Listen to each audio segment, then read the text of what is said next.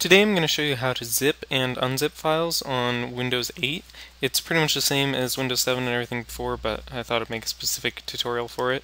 So if you have a few files that you want to put into a zipped folder, like a folder that's like named something and then .zip, so it can be uncompressed later, like something you want to upload to a website, anything like that, then this is how you do it. First, select the files that you want to zip up. I'm going to use these files right here.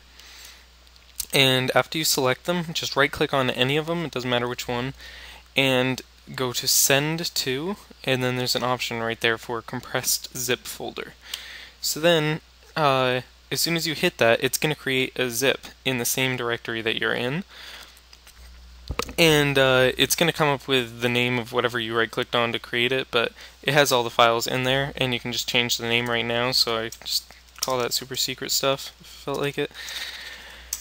And then I have a zip folder. And if you want to then unzip it, or if you have a zip folder that you want unzipped, then all you have to do is right click on it and say extract all. And then if you want to put it in a certain folder, you can change this, like browse and then put it a certain place. The way it comes up automatically is it's going to create a folder with the same name as this and have all the files in it. So that's what this super secret stuff here is. It's going to be a new folder created on the desktop that's going to have everything that was in this. So I'll hit extract, and it extracts it, and as you can see, it created this folder. So even though I zipped this stuff up and then put it in and zipped into this folder and then unzipped it, it still creates this folder.